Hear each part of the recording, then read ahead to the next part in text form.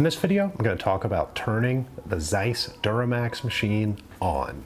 So we walk up to a machine that's dead, say there's a power outage or something, or we'll just turn it off at the end of a shift. First thing we'll do, turn the CPU on. I'll include a picture, but it's just in it like any other PC on the planet. Power button, easy peasy. It'll show you your desktop, but you don't want to open Calypso yet. You want to turn the machine itself on and then open Calypso. So how do we turn the machine on? It's basically two steps. We turn the controller on, which turns all the machinery back here on. You'll hear a fan fire up. That's why the audio is so quiet right now. And then you turn the drives on. So let me show you. On our handy keyboard here, on this side is a power button.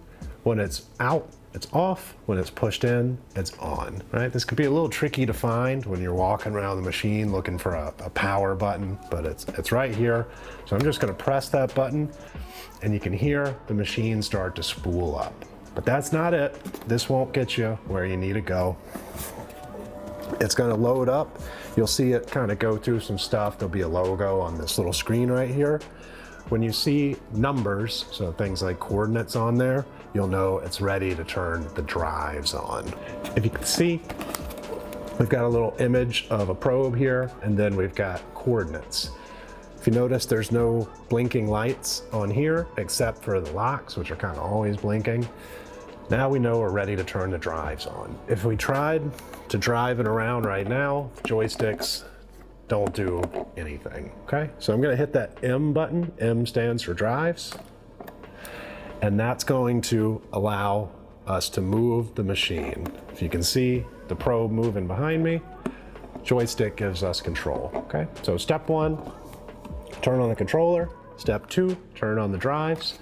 Now, all that's good. We could drive this thing around, but we're not inputting it into anything, right? We'll just be probing air, there's no program. So the next step is to go to our desktop or start menu, find Calypso, double click, and get Calypso to load up. You'll typically have to enter a password into Calypso, hit OK, and then it's gonna ask you to home the machine. Now this takes a couple minutes for Calypso to do its thing. What homing does is take the probe from wherever it's at and then move it to that upper left corner as you're facing the machine. What you want to watch out for when the machine is going home are obstacles. So not too many obstacles on here, but say I wasn't paying attention. If I had the probe right there, it'd smash right into it on its way over to home.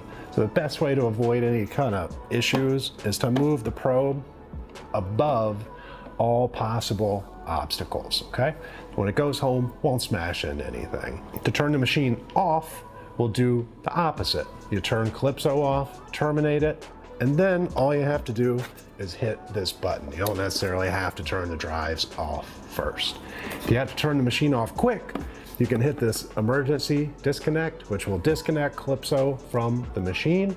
It takes a couple minutes to get it hooked back up again. If you think you can do it safely, if you just need to stop the machine, turn the speed dial all the way down. The machine will stop doing what it's doing, essentially performing the same function as the emergency stop button, okay? If you feel it's a safety issue, by all means hit that emergency stop. Just know it's gonna take a couple minutes for the machine to reconnect. So that's it for this video. Turning the machine on, turning the machine off, and a couple helpful hints with the homing and the emergency stop, okay? So if you enjoyed the content, please like and subscribe. Look for more content about the Zeiss Duramax machine with Calypso in the future.